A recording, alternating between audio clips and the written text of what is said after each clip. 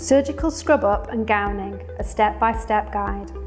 The purpose of the surgical hand antisepsis is to remove or destroy transient microorganisms and inhibit the growth of resident microorganisms. Hi, I'm Jonathan. I'm the new junior doctor. I've been asked to scrub up, but I've never done it before. Could you show me how? Certainly can. Come this way. Thank you. Preparation. When preparing to scrub up, ensure that you wear appropriate attire and make sure this is as comfortable as possible. This includes clothes, hat, masks and eye protection. Jewellery such as bracelets, watches and rings are to be removed, other than plain band wedding rings, which can remain in place. Nail varnish and false nails are also to be removed beforehand, and nails should be kept short. Any skin abrasions to hands and arms must be covered with a waterproof dressing. Select an appropriate gown pack, checking integrity of the package and expiry date. Peel open outer wrap of gown pack, leaving green layer untouched. Select appropriate gloves and place nearby, ready to be opened by the circulator. Surgical scrub. Set the water to a suitable temperature and flow and open a nail brush packet. Okay, so we'll start washing our hands now. Throughout this process, the hands must be kept upright and bent at the elbows, allowing water to drain away, clean to dirty. Wet hands and arms thoroughly. Apply approximately 5 ml of aqueous scrub, for example Hibby scrub or Viodine, to the hands, using your elbow to release it from the dispenser. A hypoallergenic alternative is also available. The first wash should take about 2 minutes and includes washing the fingers, hands and elbows, arms up to the elbow. To be effective, the aqueous scrub needs a minimum of 2 minutes contact time with the skin. With fingers interlaced, work palm to palm. Place right palm on the back of left hand with fingers interlaced. Repeat on the other side.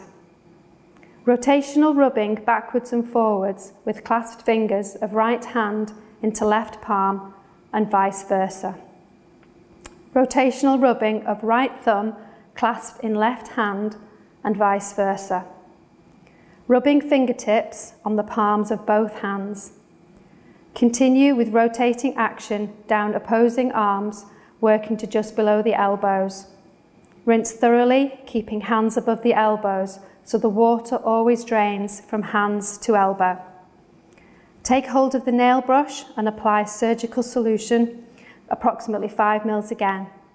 Brush both right and left nails, but only the nails, not the fingers, palms or hands, as this can cause skin damage. This must last about 1 minute. The nails only need to be scrubbed on the first surgical scrub of the session. Any more often can lead to skin damage and colonisation. Again, rinse thoroughly, leaving hands higher than elbows.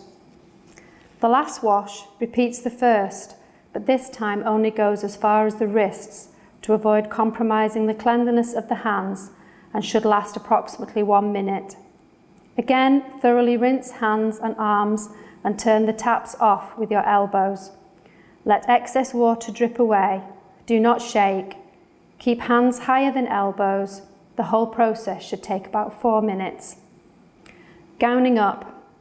Moving over to the gowning trolley, open the green inner pack, ensuring you open away from your body first.